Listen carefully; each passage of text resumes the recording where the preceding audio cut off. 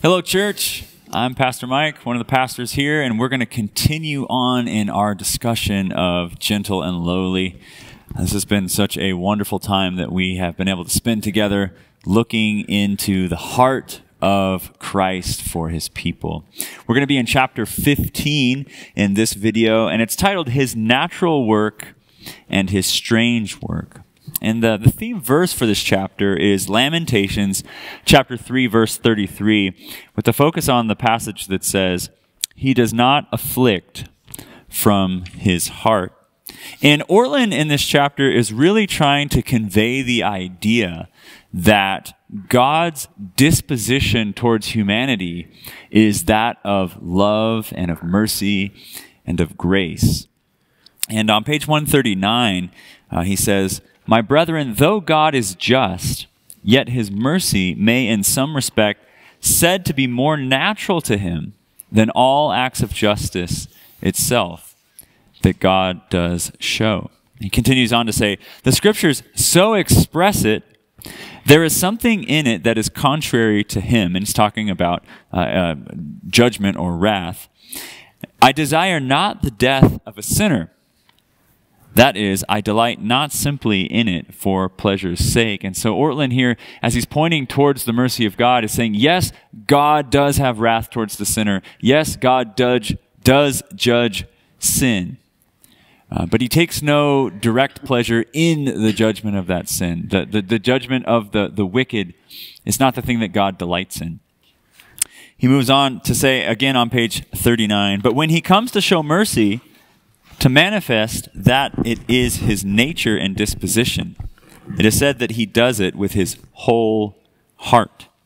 And so affliction does not come from his heart. He does not afflict from his heart.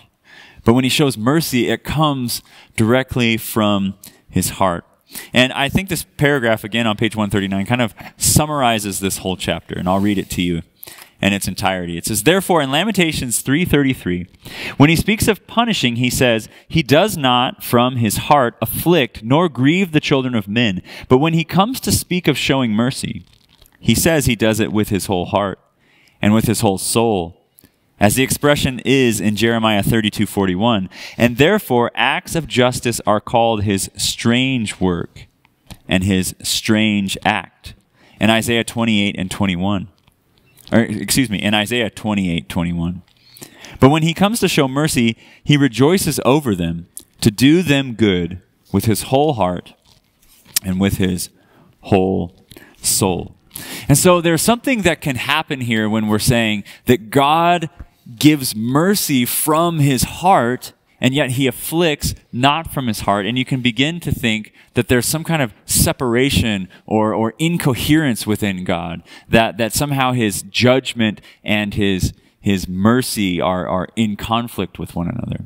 So Ortlund goes on to explain that within God, there is a fullness of attributes. So God is not part wrath and part love and part this and part that, but God is complete and full in each one of his attributes. We can't separate God out into parts. And so this leads me to a question for the gentlemen who are on stage with me today, and that's Pastor Todd and Pastor Brian. And that is, there seems to be a tendency within different denominations and even kind of different churches and stuff to emphasize different aspects of the attributes or the emotions of God.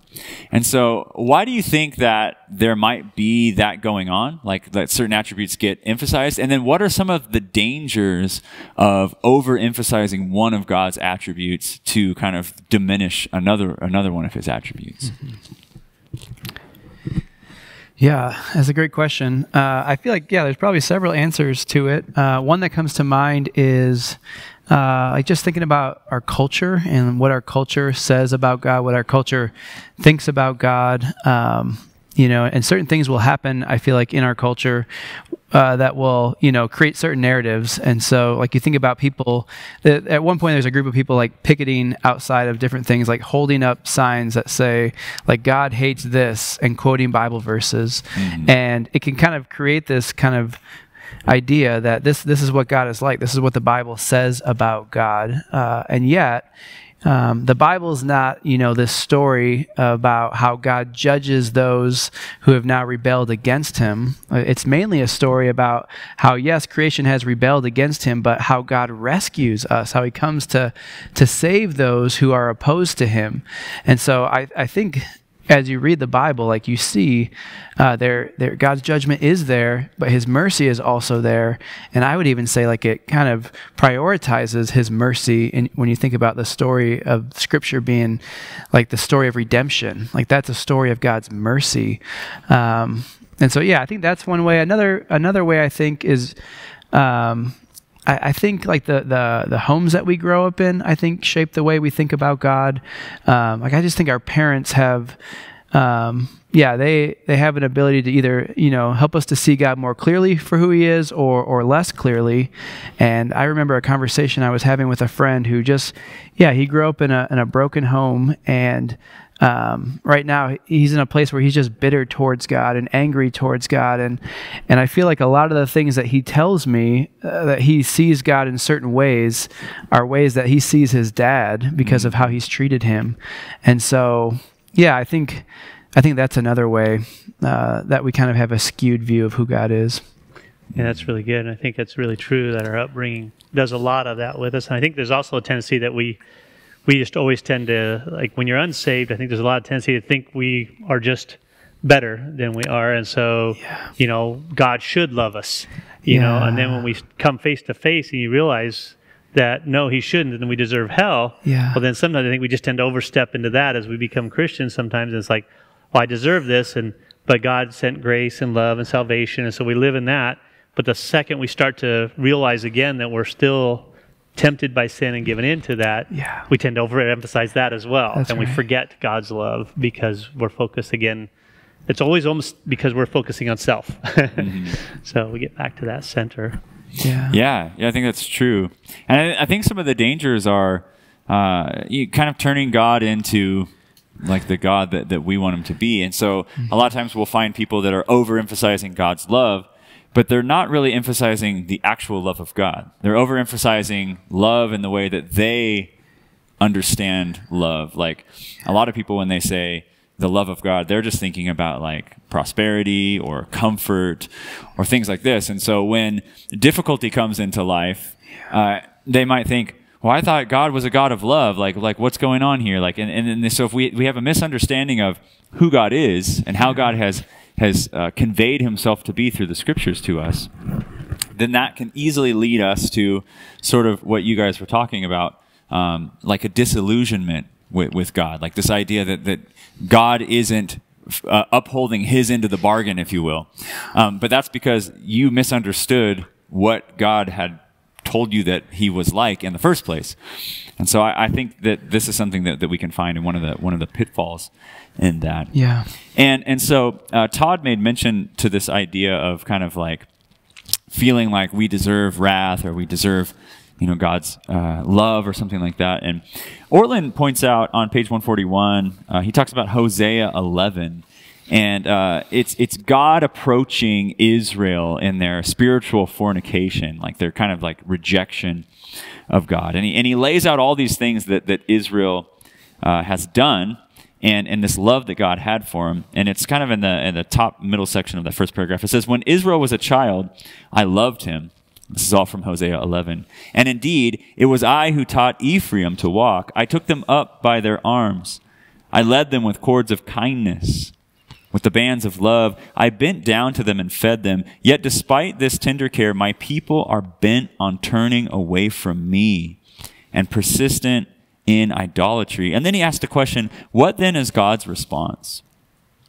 And before we get to the response that God has, like think about that, you guys watching at home, like how would you respond to that situation? Like if that was your child or somebody that you were caring for and loving and they were just obstinate toward you and pushing away from you, like I can imagine how I might respond to that. But listen to God's response. It's in Hosea 11, verses 8 and 9. It says, "How can I give you up, O Ephraim?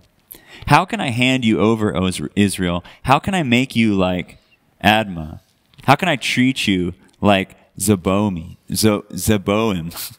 My heart recoils within me. My compassion grows warm and tender. I will not execute my burning anger. I will not again destroy Ephraim.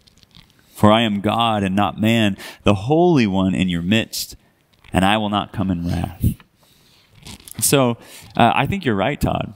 I think Christians oftentimes feel like God's angry with them or upset with them, or they deserve more of God's wrath and anger towards them. And non-Christians oftentimes feel like they deserve God's love. Like, are you going to go to heaven when you die? Like, yeah, I'm going to go to heaven. Like, I'm a good person. God loves me. Like, everything's great. How do you think we got that so backwards?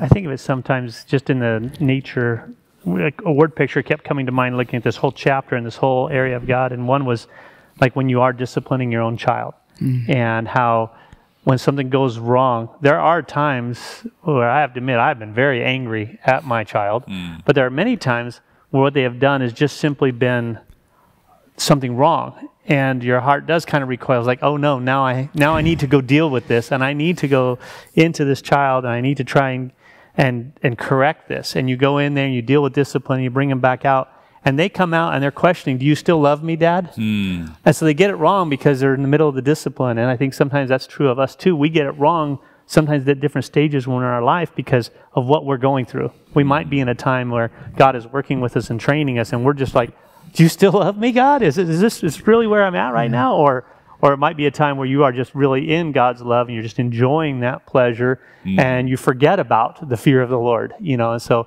I think looking at my child, my children, the family dynamic, I think it's a great picture of the heart of a parent is like, of course I still love you. Of course I'm still in it. This is for something out here. And it does go against my nature to even want to discipline, but the end is going to bear this peaceful fruit of righteousness. It's going to be great. So, yeah, that's really good. Yeah, I thought of parenting and discipline as well, and just that whole. I don't know if your parents ever told this to you before, they disciplined you. It was like, this is going to hurt me more than it hurts you. Like, and yeah, it was right. like, yeah, right. And then they would say something like, when you're a parent, you'll understand.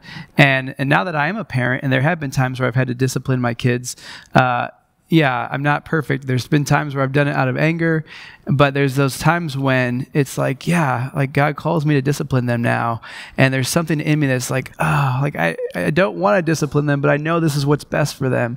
And so the actual discipline doesn't bring me any joy, but kind of the fruit or the hope of the fruit that this will, steer them back to the Lord. That's kind of what I think gives, kind of the satisfaction or the peace about it.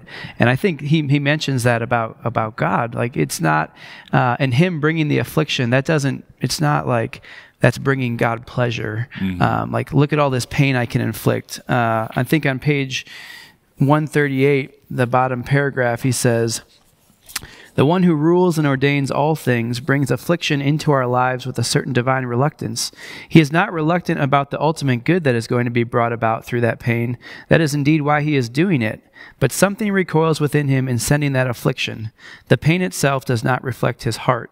He is not a platonic force pulling heaven's levers and pulleys in a way that is detached from the real pain and anguish we feel at his hand.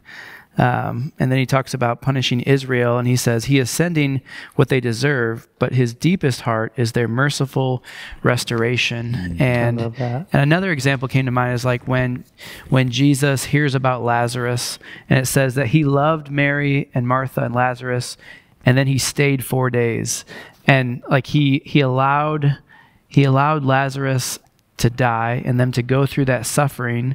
He allowed affliction into their lives, but it was because he knew he was going to raise Lazarus from the dead, and he was going to give a fuller picture of his glory and who he is, give more of himself to them in a way that wouldn't have been possible if he just went and healed him. Because he raised him from the dead and they went through that affliction, they were actually able to receive more of Jesus. That's so good. Yeah. Yeah. That's great stuff, guys. And I think this is the heart of God, and we see it over and over and over and over in the scriptures. We see it at the Tower of Babel when all the people are coming together and they're trying to amass greatness for themselves, and God spreads them out all over the world, and we might think like, oh, that's such a terrible thing for God to do, but that's actually, it's a divine mercy, right? That he's getting them out of their own way so that they can come and eventually turn to him. And we just see that over and over and over. Yeah. We see that same thing in Christ as he chases down sinners and he brings them to repentance. And we could talk about this for probably the rest of the day, just this chapter. And hopefully you guys in your groups will do that. And you will enjoy discussing the rest of the things that you can find in the depths of chapter 15. Thanks.